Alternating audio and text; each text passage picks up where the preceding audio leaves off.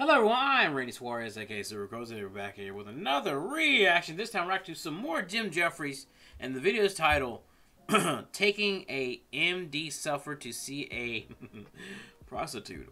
Wow, okay. Dude, what are you doing? Based on how old this video is, this is one of his older videos. And I'm curious now. But anyway, if you like any of this content, please like, comment, and subscribe to my channel. Like, comment, and subscribe to Jefferies. I will leave the original link to this video down below in the description. You can watch it uninterrupted. Also, link to my Helluva Boss reaction playlist. I've been reacting to Helluva Boss. Check out all my reactions if you miss them right there in the reaction link. Just click the link and you pop you right there. I'll link to my Twitter, Instagram, and TikTok to follow me on those social platforms. Also, link to my Cashapp if you feel gracious enough to donate. $5, $10, $15, that's fine. You don't, that's fine as well. Also, you can donate to the super thanks. All this to make the channel grow, and it lets me know that you really rock with your boy. But anyway, further ado, buckle up and let's get started. All right, Mr. Jefferies, what wildness, craziness that you got for me, man?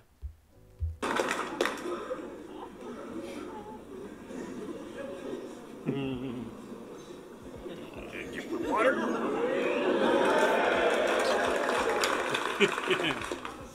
How many more do you reckon there's behind there? He's drunk. There's a dwarf behind there mixing me a cocktail.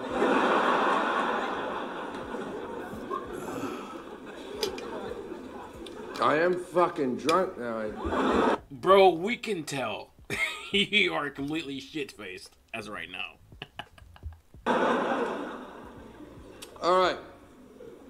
I'm going to tell you a story. This story is very long. The first 3 minutes of this story are very depressing. Alright. I take your word on it. Just hitching up my pants. First 3 minutes of this story are very depressing, but there is a moment where this story takes flight. And you have to hang in there with me until this moment and trust me that the story is going to get good. I can't wait. I grew up at number 3 Turramurra Street. At number 5 was my two best childhood friends, Andrew and Daniel Connor. Daniel was born with a disease called muscular dystrophy. If you don't know what muscular dystrophy is, it's a horrible disease that wastes away at your muscles. It's the same as Lou Gehrig's disease or motor neurone disease, except you're born with it. You get diagnosed when you're about 6 years old, when you're not walking right, and they put you on crutches. By the time you're 10, you're in a wheelchair. By the time you're 20, you're in a completely vegetated state. Oh. Most people die before their 25th birthday. And yeah, having that is very, very, very horrible, you know, in general, so. Alright, continue. Dan's lived to be 33 years old, still alive and kicking. Let me rephrase that. Really? Still alive. He's still alive. He's still alive, but he's suffering. Actually died 7 times in his life and been resuscitated 7. And I once asked him, I said, Dan, what happens after you die? And he said, nothing. So good luck with your religion and your faith. I'll take an actual statistic. Now, his family had since moved to Melbourne. I had moved to Great Britain. I went to do the Melbourne Comedy Festival. This is about a year ago. I hadn't seen him in all that time. His brother Andrew came to see my show, and then Andrew took me to see Dan, and I went in to see him, and I'd never seen anyone live this long with this disease, and he's laying on a bed. His eyelids are a muscle that he can't keep open anymore, and he's just squinting through these little things, and he has a breathing mask on him to keep his lungs working because the lungs are a muscle that he can't keep pumping. He has a heart monitoring machine in case he flatlines in the middle of the night and someone has to resuscitate him. And as soon as I walked in and saw this guy that I used to run around with as a child, I burst into tears. There's nothing worse you can give anyone in this world than pity. Facts. He's speaking facts right now because no one deserves to be pitied on. Like, okay, the best way I can say this is this. I've been called worthless by people who are supposed to be taking care of me. And this is me as a child. So, one time, an acquaintance called one of my closest friends who's like a brother to me, worthless. And I turned to him and got in front of his face. I told him, no matter how much he pisses you off, never call someone worthless, because you never know what they're worth. I said that in that tone. And so he was trying to tell me to chill, let it go. No, I will not let it go. Because no one deserves to be called worthless or be pitied on. You know, I went in the corridor. I felt like a right prick. And I was fucking wiping my eyes off. And I went back in. And I sat with Dan. His brother Andrew went off to work. And me and Dan chatted for a while. 20 minutes into the conversation, Dan says to me, Jim, I'm 32 years old. I've never been with a woman. Will you take me to a prostitute? That's a hell of an ask. And that's where the story picks up. Damn right. Because I went, fuck yeah. And he went, that's a friend. That's a friend. Don't tell my brother, he wouldn't understand. I said, that's where you're wrong. I've known your brother my entire life. Trust me, he will understand. And against Dan's will, when Andrew came home from work, I pulled Andrew aside and said, Andrew, look, here's the deal. Dan's asked me to take him to a prostitute. I'm going to do it whether you like it or not, but I think as his brother, you should come along and help out. And Andrew went, we're not doing it. And I went, why? And he went, it'll kill him. And I went,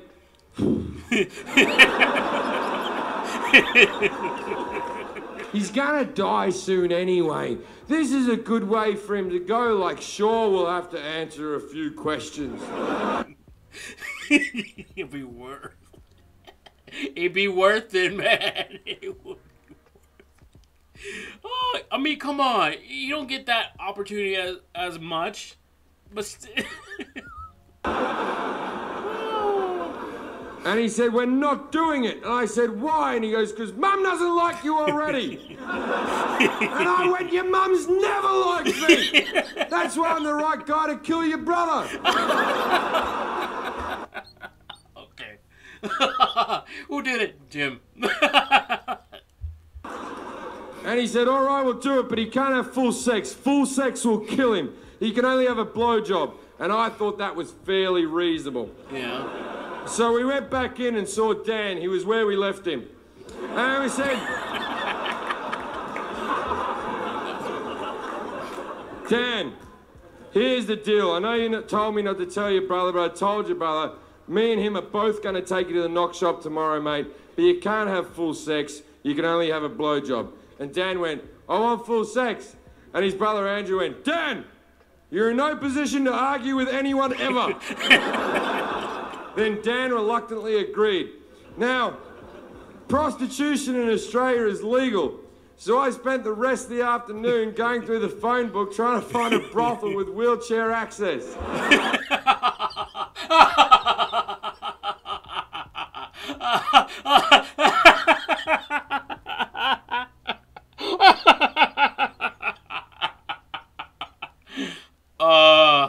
Best afternoon ever! I bet. Eventually I found one, the biggest brothel in the Southern Hemisphere, the Daily Planet, or as the Australians call it, 4 floors of whores. It's a 24-hour brothel because Australia's a go-ahead country. So we decided we were going to go early in the morning, like real early, like 6 a.m. We wanted to go when the place was quiet and we weren't going to cause a scene. So we wake him up at 6 o'clock in the morning. It's hard to tell if he's awake. And we get him in his chair. Now, he hasn't got your bog standard fucking wheelchair. He's got one of those big sort of silver looking things with the truck tires on it. I think the model's called a Hawking. Oh. And yeah, right. even though his muscles don't work, they get sore. So this thing can move him from side to side and back to front and even into a full bed.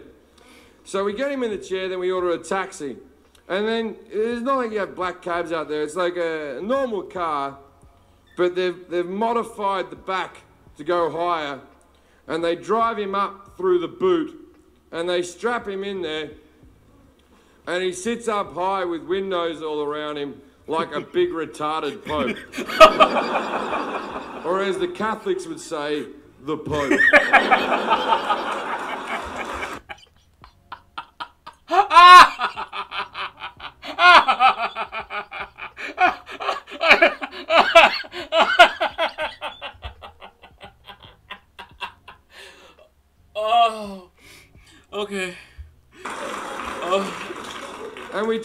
to the brothel. Now, when we get to the brothel, it takes 10 minutes to get him off the taxi. I see this as my window of opportunity. So while they're getting him off the taxi, I run into the brothel. Now, there's two ways that brothels work. Either the prostitutes will stand in a row in their lingerie and you just pick the one that you want. Or they'll stand around in a bar in evening gowns and high heels, and you walk up to the one that you like the look of, chat to her for a bit, act like you've got some type of connection with an Eastern European woman, then take her upstairs and fuck her if you need your life to be this delusional. This is one of these situations. So while they're getting Dan out of the cab, I run into the brothel and go, "Everyone, quickly, gather round! I haven't got much time." And these 14 bemused hookers shuffle over and I went, "Look, here's the deal. I have a severely disabled friend with me. If you're not up for it, speak now or forever hold your peace." And one of them went, "How bad is he?" And I went,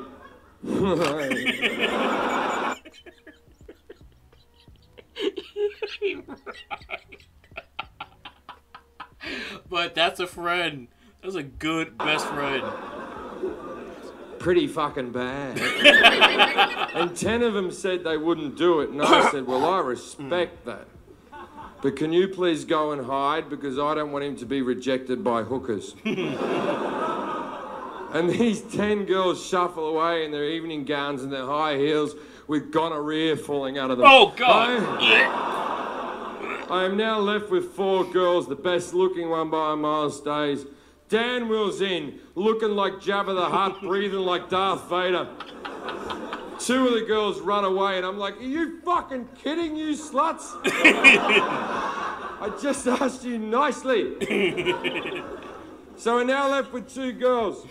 The best looking one's there, the other one's a fucking troll. Now, out of respect for the ugly one, I go to Dan, I go, "Dan, there's only 2 girls working today, mate.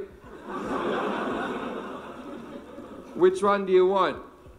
And he said, "The one in the green dress." Now, neither of them had a green dress.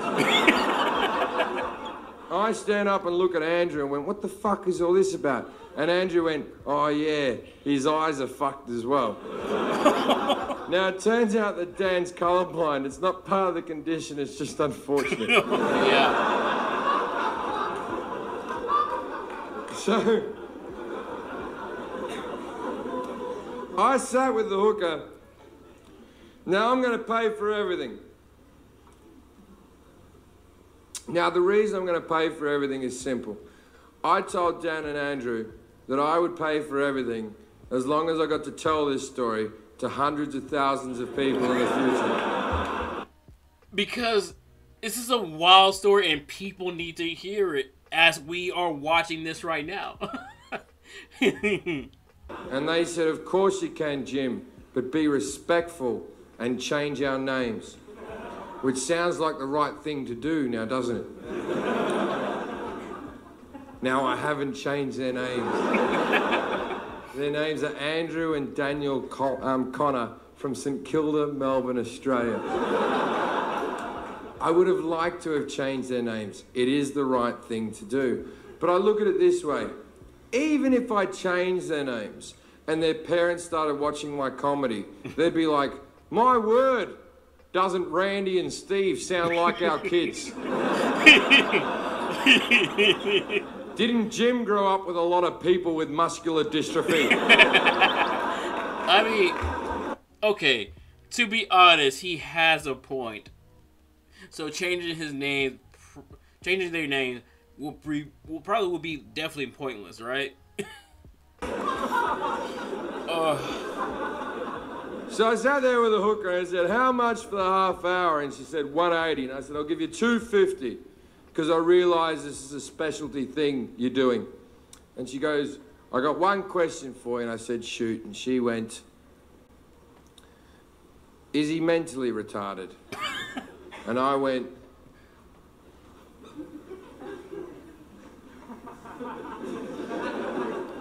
"Oh, yeah." That's what I do. I find mentally retarded people and take them to Prostitute. I'll be masturbating in the corner. He doesn't even know he's here. And she went, okay then, but if there's two of you, we'll go, no, he's not mentally retarded. It's his choice to come here. There's a good chance he'll die. And she went, what am I meant to do with him? And I went, I don't know. I've never been a hooker. But I'm thinking, give him a bit of a show, dance around a bit, rub your tits in his face, then suck him off. But don't sit on him or fuck him. It'll kill him.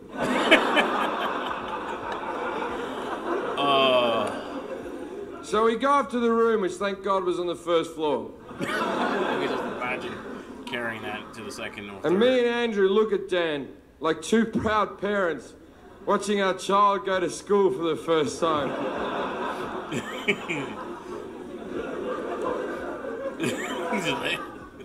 And then we leave, and as we proceed to leave, I pat Andrew in the back and I said, Andrew, you've been a good brother today. He said, thanks, mate. And then we had a hug.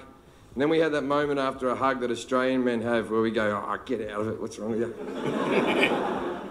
And then I said, hey, Andrew, how does Dan get his clothes off? And Andrew went, fuck! And we went back in. Andrew looks him up and down, and he turns to me and goes, look, he's very fragile. I know how he likes to be picked up. I'll lift him up, you take his pants off. Andrew gets behind, lifts him up by his armpits like I couldn't have figured out their magical hold. I'm on my knees taking Dan's tracksuit pants off. He always wore tracksuit pants, never got into fashion. And as I'm taking his tracksuit pants off, what many of you are wondering is, can Dan get an erection? And the answer is yes. Okay. Even though none of the muscles in his body work, the cock is not a muscle, the cock is a bit of skin that fills with blood. If he gets aroused up here, blood will rush to there. Now, what nobody knew about this 32-year-old virgin is that Dan's packing heat. I'm talking 9.5 inches of disabled misery. This cock's so fucking big, I think that's why the rest of his virgin is that Dan's packing heat. I'm talking 9.5 inches of disabled misery. God damn. Oh, we go to the extendo.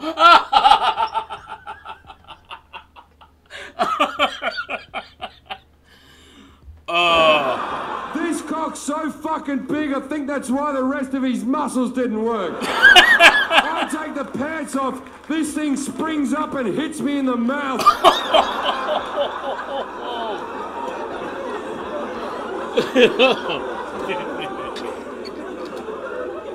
Then the hooker goes, let's do the light. Let's explain the light. When they legalised prostitution in Australia, they didn't legalise it in all forms. For instance, you cannot get a street-walking hooker, you cannot get a prostitute to your hotel room. You can only go to a brothel in a safe environment where they have security for the girls in case a man shows up being drunk and dickhead or whatever. Yeah. And also it's safer for the people who go to brothels because the girls get tested for STDs every month. So arguably, you're better off in Australia fucking a prostitute than picking up a girl in a bar. But I'm not going to have that conversation again. Yeah, best not, brother. Best not. Oh my...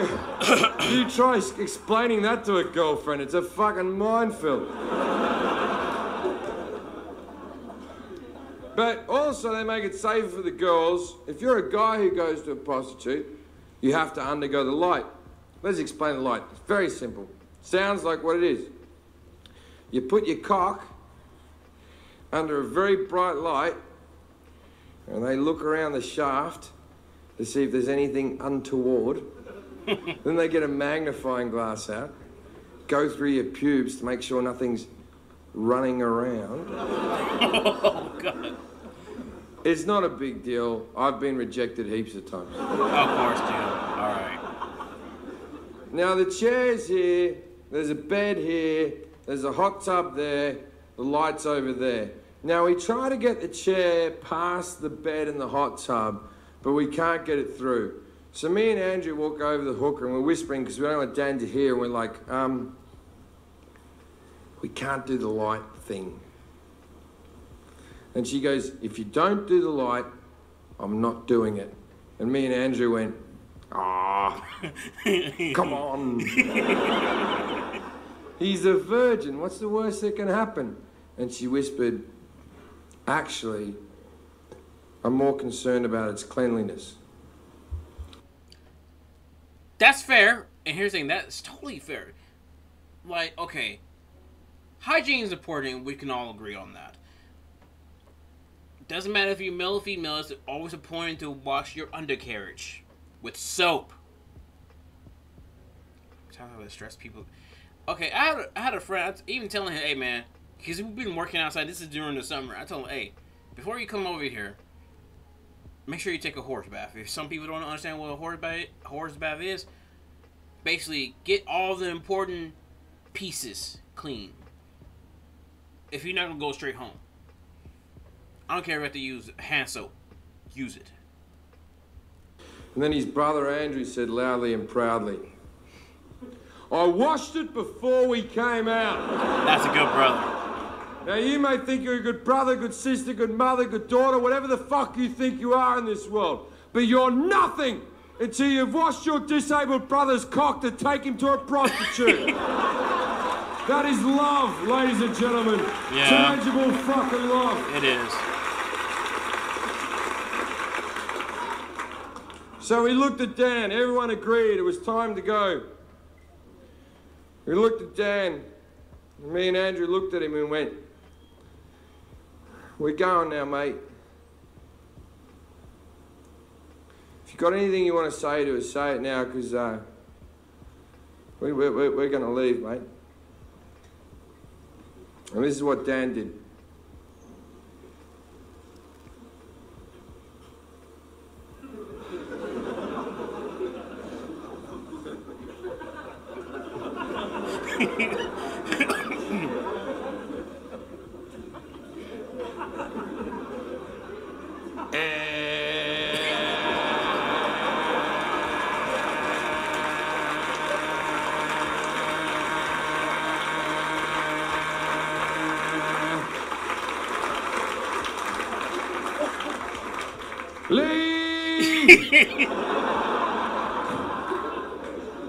So, me and Andrew went back down to the bar and we hanged out with the hookers. There's like 10 of them sort of mulling around. Yeah. We're standing there. We don't know what Dan's up to, but we're standing around the bar with all the hookers. And then 5 guys from London walk into the bar who are obviously out of their fucking skulls on coke. Now, if you've never taken a lot of coke, then if anyone's got any...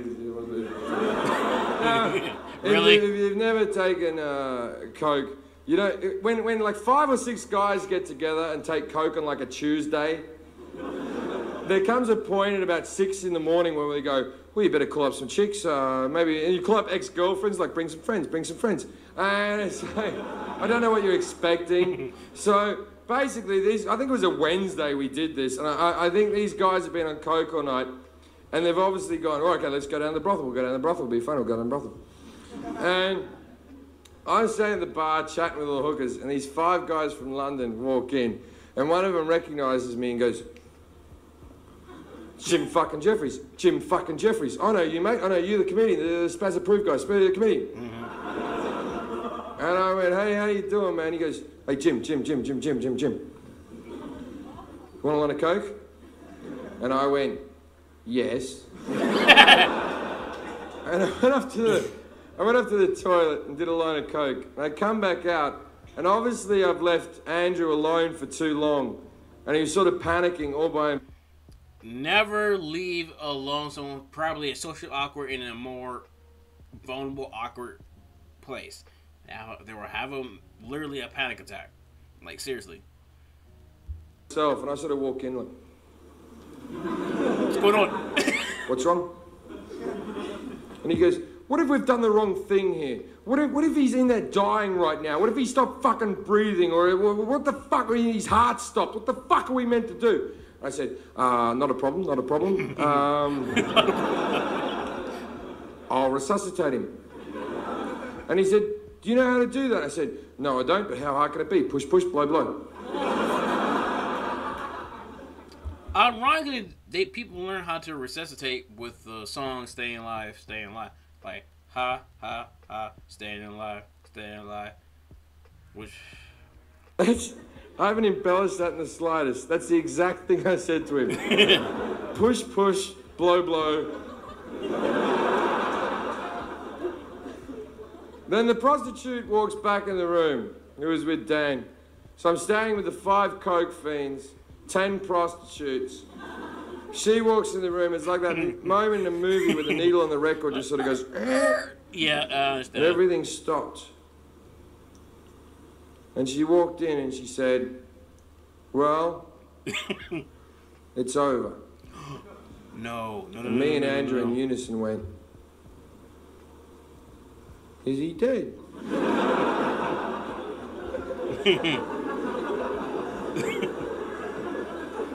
And her exact words were, oh, I didn't check that. Really now? So, me, Andrew, the 5 coke fiends, the 10 hookers, we all run to the room. Now he's not dead. His chair's back in the upright position. His cock is still sitting up majestically, covered in jizz and spit. Oh, and for a man who an hour ago couldn't lift his eyelids, he was sitting there like this.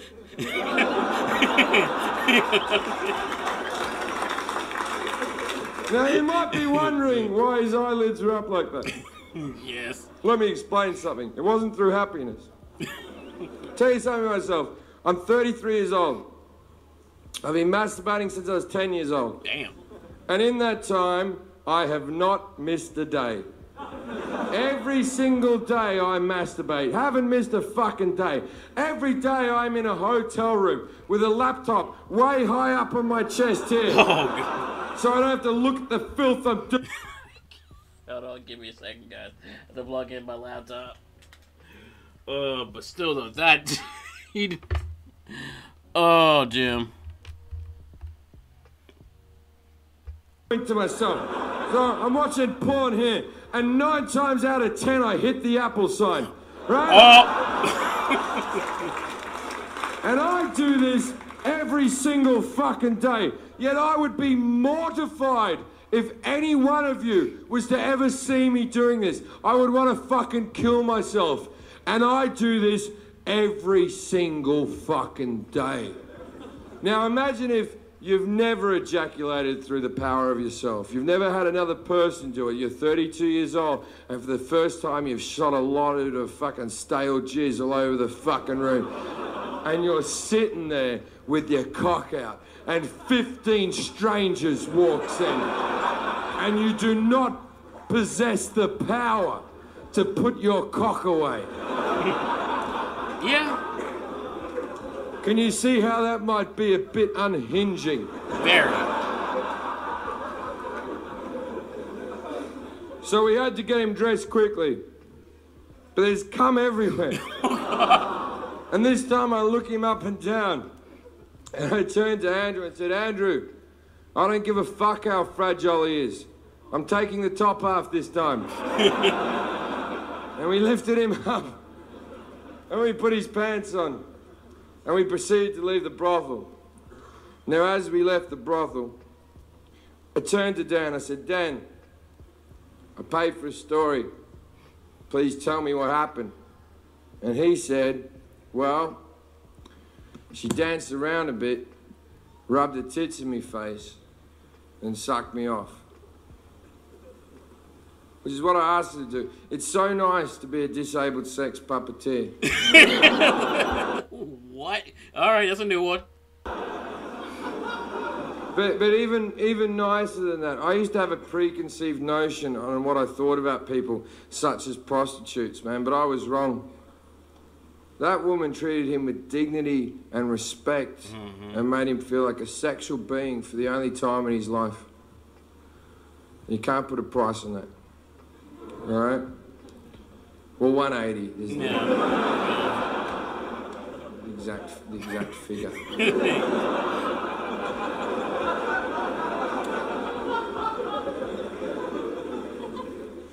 Then we go up front and we go to call a taxi, and the taxi driver who drove us there is still sitting out the front in his car, and he winds his window down and looks out and goes, "I'll drive you home for free. I just need to know what happened." Thank you very much, ladies and gentlemen.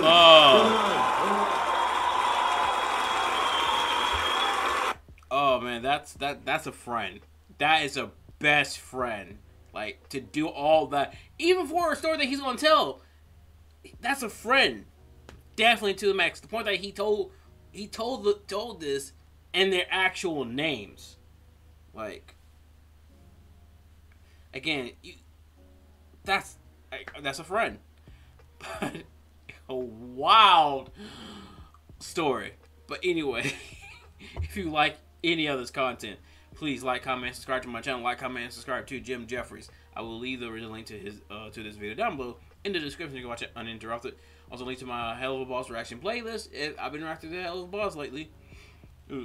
Excuse me. So y'all miss any of my reactions? Just go click the link onto the playlist, and it'll pop you right there. Also, link to my Twitter, Instagram, and TikTok. You can follow me on those social platforms. Also, link to my Cashapp if you feel gracious enough to donate $5, $10, $15. That's fine. You don't. That's fine as well. Hit the super thanks if you want to donate there. All to make the channel grow. It'll let me know y'all really rock with your boy. But anyway, till next time, please take care of yourself. Stay hydrated, stay safe, stay warm, and peace out. And little questions is every